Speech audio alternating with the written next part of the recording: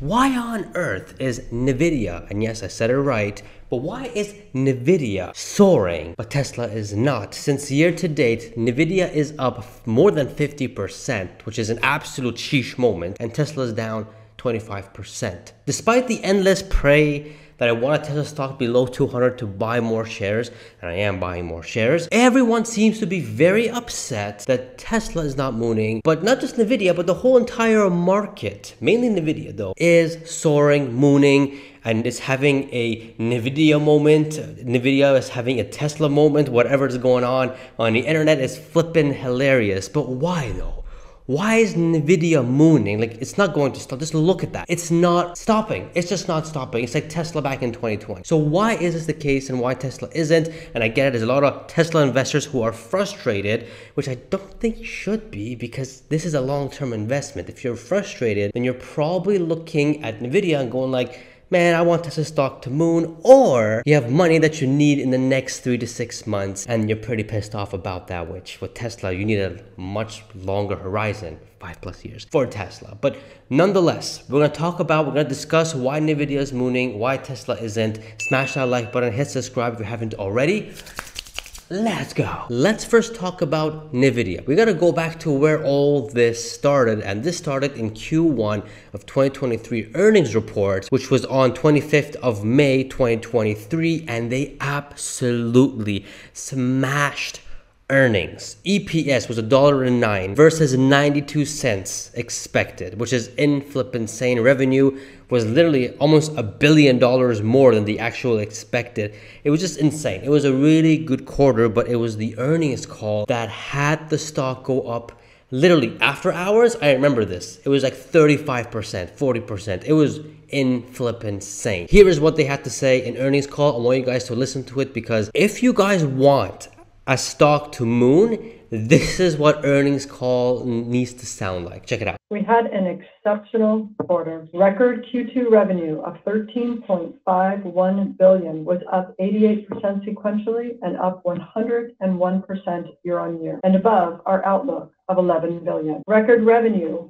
of $10.32 billion was up 141% sequentially and up 171% year on year. There is tremendous demand for Nvidia accelerated computing and AI platforms. We expect supply to increase each quarter through next year. We do expect to continue ramping our supply over the next quarters as well as into next fiscal year. Our demand is tremendous. We are significantly expanding our production capacity. Supply will substantially increase for the rest of this year and next year. Did you guys catch all that? Because if you didn't, rewind and listen to it again. Whoever was listening to that earnings call at that time and was a Nvidia investor, or was even a Wall Street analyst, all these other short-term guys that look 6 to 12 months to make money, they were licking their lips. They were drooling. It was a really delicious moment for them. On that earnings call, repeatedly, they kept saying, surging demand. In the next 1 to 2 years, we're going to be increasing our supply to meet that demand. In the next 1 or 2 years, demand is going to be insane for Nvidia, and we're not, it's just, our demand is crazy and we are at full force and we're going to be making a whole lot of money. That's pretty much what they said in the earnings call, and that's why the stock went up crazy since May of 2023 up until now. That increase is insane. Right now, the valuation is almost reaching $2 trillion, triple the valuation of Tesla, which is absolutely insane. What this earnings call really said to the market is, hey, shorts, you're not allowed to short my stock, because check this out. Simply Wall Street, and the reason why I use Simply Wall Street is because this is how Wall Street analysts think and what their revenues and profits will be in the future and everything else and the valuation about the company. Check this out. They're expecting Nvidia to be printing $60 billion in earnings in 2027. Forget the revenue. Revenue is over $120 billion, but the profit is what everybody cares about. 60 billion. If we give that a 50 PE, that's a 3 trillion market cap. So if they believe this, because it looks like that they are, then Nvidia stock only needs another 300 to 400 bucks per share to be valued 3 trillion, to be priced in till 2027, end of 2027. That is crazy. There is no reason, if this is the narrative right now and there's no FUD coming out of this company, which is insane, unlike Tesla, there's no reason for this stock to keep slowing down. There isn't. Is it overstretched? Hell yeah, I think it's overstretched. I think you're only one bad quarter away from this taking a dive down for sure. But will that happen though? Because Nvidia is crushing it. Insane. They are crushing it. Another reason why that the stock is going to continue soaring, I think in my opinion, short-term time frame, not financial advice, is because they're also doing buybacks. This will support the stock as well. So really, it's all positive news. It's all about Nvidia and it's all these good stuff. But again, it all comes back to their earnings call, and that earnings call was spectacular. Anyone who was listening to that, again, was licking their lips, drooling that this is going to be an awesome company to invest in for the next 1 or 2 years. We don't know what's going to happen after that. But Nvidia, and I know Nvidia, they're a very good company. I've covered it on the channel a few times. They're a good long-term hold as well, and I do see them being the top 5 most valued company in the world in the next 5 to 10 years. I mean, they are one of the top 5 companies valued rich in the world right now. So in the future, they're still going to be around. They're still going to be doing what they're going to do, and they're going to be a sheesh company. Now, that's the reasons why Nvidia has been soaring. Why the hell is Tesla down? And why does it keep going down and down?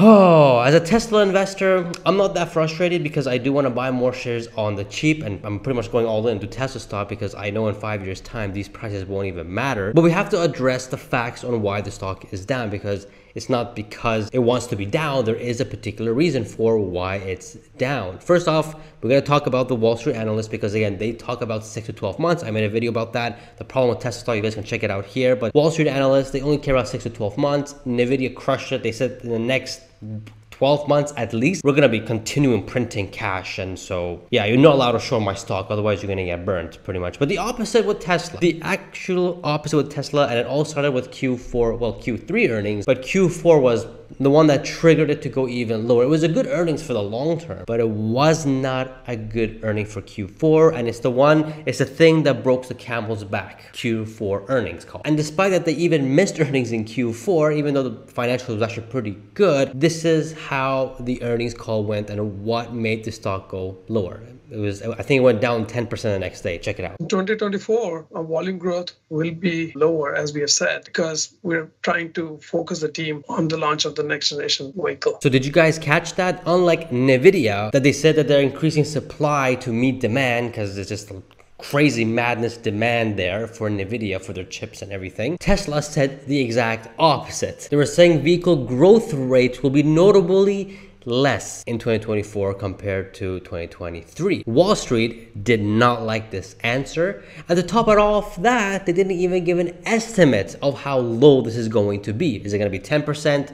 15%? They said, nope, we're not going to give any estimates at all. And so obviously for analysts, they go based off these, estimates. So it's, spoon feeding info, but they didn't get that. And they're like, you know what? For the next 6 to 12 months, we're just going to go ahead and sell our shares and go into something like Nvidia that they're going to be continuing increasing profits. We want to make money is what Wall Street is saying.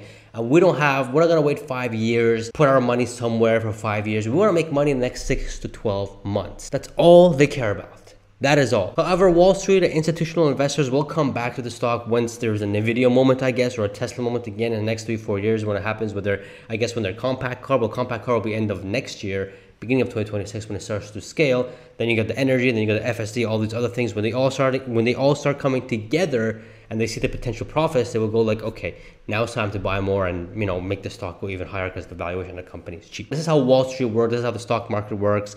And for a company like Tesla, the longer you can hold this company, the more patient you are, the more reward that you're going to get. But when Elon and the board of directors pretty much said that, hey, we're not going to give any estimates for this year, we're not going to be growing as much, we're probably going to, hopefully, if our earnings can stay flat, we're happy with that. That's pretty much allowing shorts to go like, short my stock.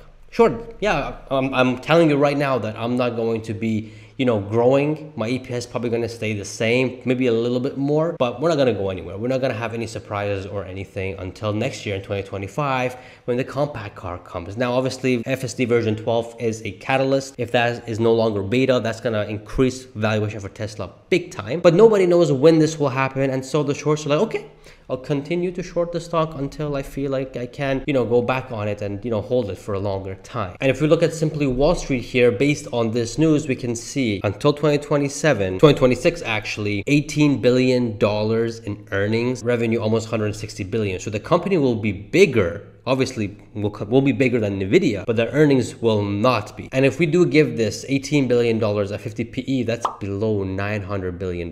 So not even a trillion valuation until then. Now, obviously, things will change. This is going based on last quarter's news, and every quarter we'll get some updates. When the compact car comes in, this will definitely improve. I think it'll be at least 50% more of what they're saying. But this is what Wall Street is thinking. They're saying that earnings will not be as much. And so Tesla at the moment is not valued as what it's supposed to be valued at until the earnings justify it, just like what's happening with Nvidia. And another reason is that unlike Nvidia is doing buybacks, Tesla was holding $30 billion in cash, is not doing any buybacks. And I get it. They need that money to do more factories, megapack factories. They're doing bots and R&D with FSD and AI, so many other things that they're just holding cash. And it is a recessionary environment right now. We see Japan and UK, Canada even entering a recession. So they are holding cash and they have no debt, which is amazing. But until interest rates don't go down, this is the narrative for Tesla. And unfortunately, there could be more down pressure on Tesla stock, which I don't mind. I mean, I'm buying more shares. I mean, anything below 200, guys, 180, 160, 170, whatever it is, I'm just buying more. And you guys can follow me to see my trades when I buy all that kind of stuff on X. And you guys should be following me on X because I do a lot of Tesla content there as well. So these are the reasons why Nvidia is mooning and Tesla is not. But fast forward in 3 years' time, where do you think Tesla's going to be?